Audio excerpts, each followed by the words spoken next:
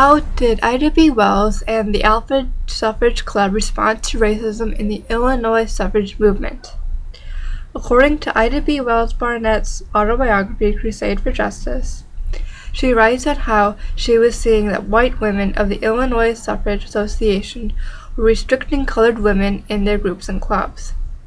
Wells Barnett began to realize that white women were working for restricted suffrage, that being a white woman would have full suffrage and African American women would have limited suffrage. How do African American suffragists differ from white suffragists? The suffragists of the Alpha Suffrage Club are important because they focused on other objectives than just enfranchisement for women like the white suffragists. They focused on getting more anti-lynching laws. An example would be when Ida B. Wells Barnett wrote on the hanging of African American businessmen.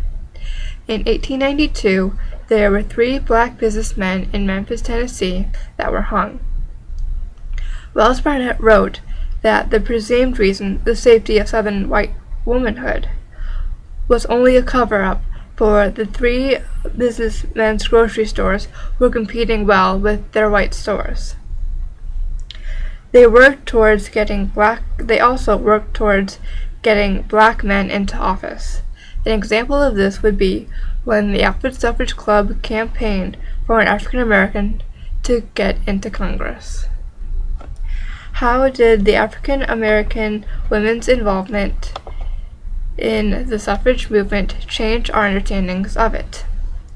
The African American women's involvement in suffrage movement changed our understanding of it by showing that they would not allow white women to be the only ones to have full voting rights in Illinois.